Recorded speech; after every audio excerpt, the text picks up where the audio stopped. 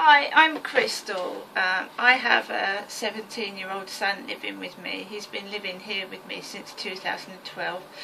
Basically, I live in a studio flat, which is basically a posh term for a bedsit.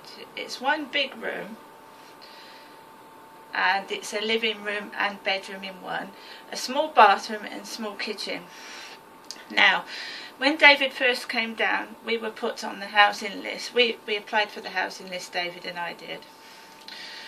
And we were bidding for properties. Then my mum and dad got a place, because Dad had a heart attack.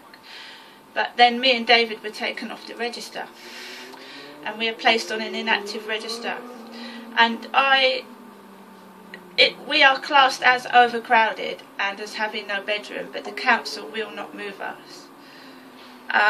So basically, my son has no bedroom, he has no room to study, and we have to watch each other change our clothes because the only place to change is the bathroom, which has a lock on. Our front door is shaking like someone's tried to get in. And all that has happened was someone came out and put a bat lock on. They didn't fix the door problem, so our front door is shaking. Whenever I go and ask for something to be done or ask for some help, nobody helps David or I. So basically, David has come down with a nasty cold, and I'm going to Canada House for my mental health. This has caused me stress since 2002 onwards. The postman has just been.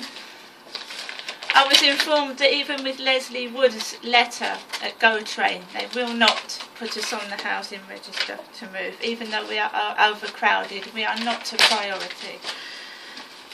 So I'm going to request a local councillor comes out here and see the living conditions that me and David are living in. I have a letter about an Amigo loan. I don't take out loans. Loan sharks and loans get you into trouble. I have catalogues from Adagio. Explore your surroundings in the most relaxing way imaginable on foot, because I can't drive. That's really funny, that is. And Smith's Toy Superstores. Hey, let's play.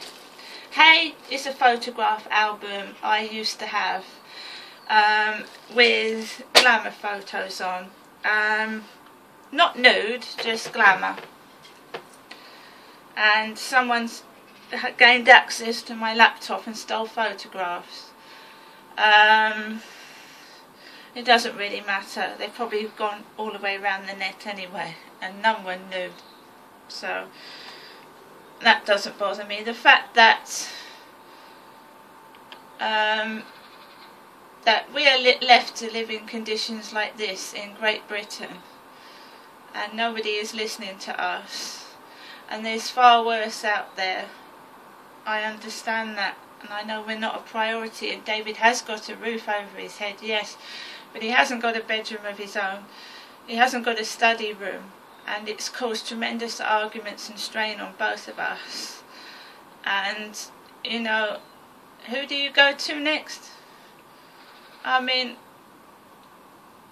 what have we done to deserve all this cruel mistreatment?